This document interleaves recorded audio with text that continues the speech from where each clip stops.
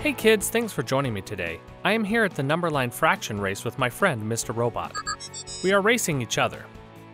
While we do a few practice runs, can you guys learn about fractions on a number line? Great. Okay, Mr. Robot, on your mark. Get set. Hey, I didn't say go yet. To start off, let's review some concepts about fractions. Here we have a fraction of 1/4. A fraction is a part of a whole or a part of a group. The numerator is the number on top and shows the parts we are talking about. In this case, it is the one green part of the circle. The number on the bottom is the denominator. The denominator tells you how many equal parts there are in all. This circle has 4 equal parts, so the denominator is 4. 1/4 of the circle is colored green. Here is a number line. A number line is pretty easy to draw, and you will soon see that they can look a lot like a ruler or a tape measure. Up top we have the fraction we need to represent on the number line. We need to divide the line into the correct number of pieces. The denominator tells us the total amount of pieces. What is the denominator in our fraction? The 4 is the denominator, so we need to divide this into 4 pieces. The 0 marks the start of the number line. We start at 0. The number 1 is on the far right. Why do you think there is a 1 there? The 1 represents the one whole or all 4 pieces of the fraction above. We could also say that it is 4/4. 4/4 is the same or equal to 1, so that is why we have the 1 here to show we have reached one whole on the number line. This number line is broken into 4 equal parts. From here to here is 1/4. From here to here, we have 2 parts, which is 2/4. From here to here, we have 3 parts, or 3/4. From here to here, we have 4 parts, or all of them, which is 4/4, or 1, like we just talked about. Something very important we need to remember is when we are counting the fractions on a number line, we are not counting the lines. We are counting the parts in between. The jumps we did with the curved lines shows the parts of the fraction. We now know where 1/4 is on the number line. It is this part right here. That was great! Let's look at a problem to see if we can solve it. The problem says, what fraction is shown on the number line? One way to start this is by finding the denominator in the fraction.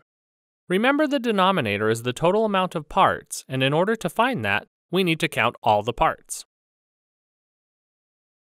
We start at 0 and count 1, 2, 3, 4, 5, 6, 7, 8.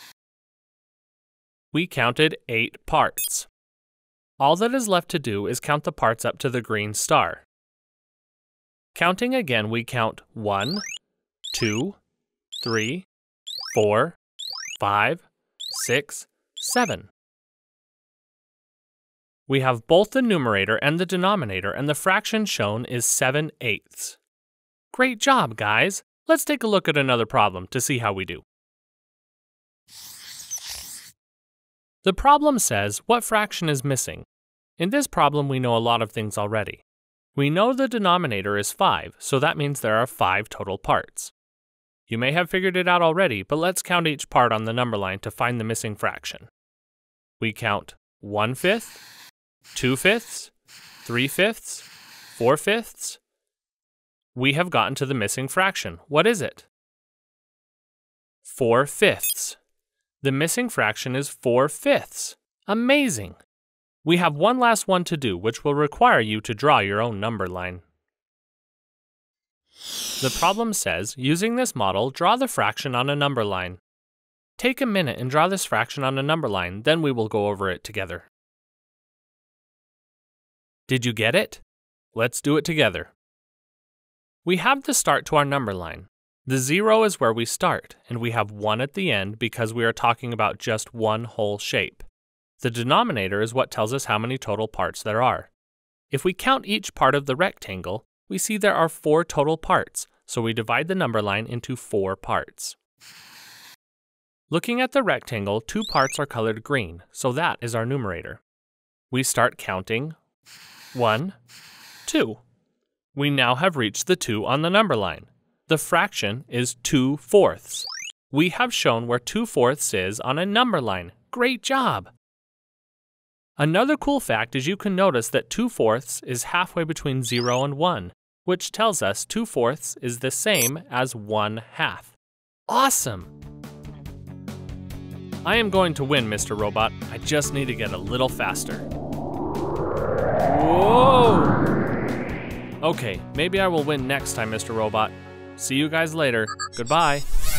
Hey guys, you have a few options here. If you want to subscribe, click the red button below. If you want to watch more awesome stuff, you can click the video on my right or on my left. If you want to check out our awesome new math game called Mage Math, click the link below. You might want to hurry and choose though, because I can't hold on forever. Hurry, choose. Uh-oh. What?